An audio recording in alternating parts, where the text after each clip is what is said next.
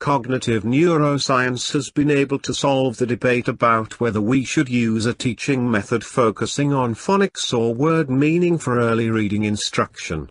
Results of a recent study has shown that beginning readers who focused on letter-sound relationships had increased blood flow to the left hemisphere regions of their brains, which have been shown to be associated with reading automacy in proficient readers.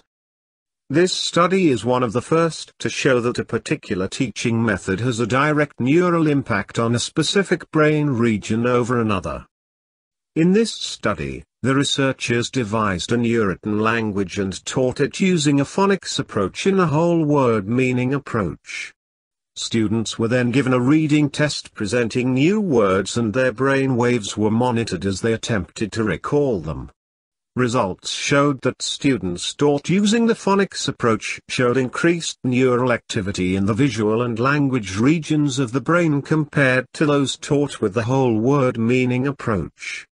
These brain regions are typically not engaged by children or adults who struggle with reading.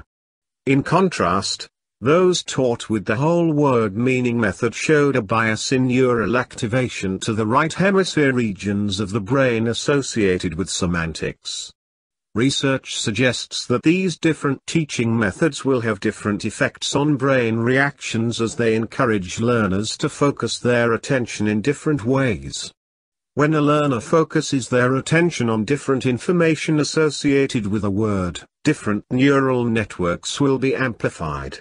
As we all know, the more cognitive and neural connections made, the deeper the learning, so it seems that we should employ both teaching methods instead of focusing on one over the other.